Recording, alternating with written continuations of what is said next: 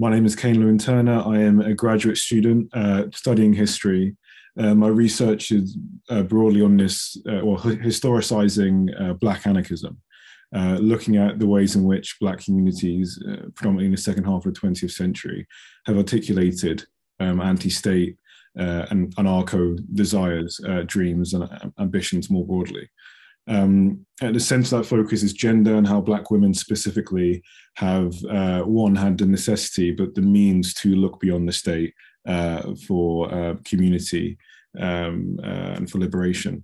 And it's not irrelevant to my politics and to my lived experiences, as it were, of protest.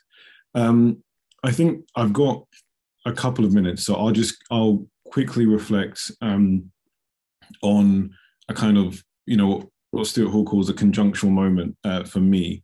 And that was being a student, an undergraduate at the University of Bristol, and living in Bristol during the pandemic and being present whilst Colston fell. For me, I had been writing at that point for 3 years about Edward Colston, the legacies of slavery in Bristol and beyond, and how that relates to the present of one of the most segregated cities in Europe. For me, I never saw the anti-racist attention to heritage as in any way incidental. I see heritage as the core of past and present articulations of anti-racism and social hierarchy. Not just because of the veneration of past injustices and ghastly figures like Colston, but because it represented the dithering, and the lack of action by the discourses that were intended to bring about some kind of palliative response to racism. And I saw it as a means to critique predominantly diversity inclusion as a means to liberation.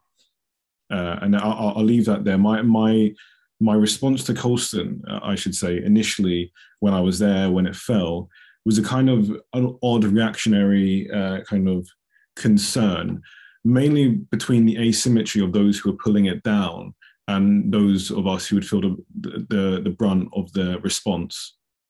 And that came true with numerous attacks and instances of racism after the fact.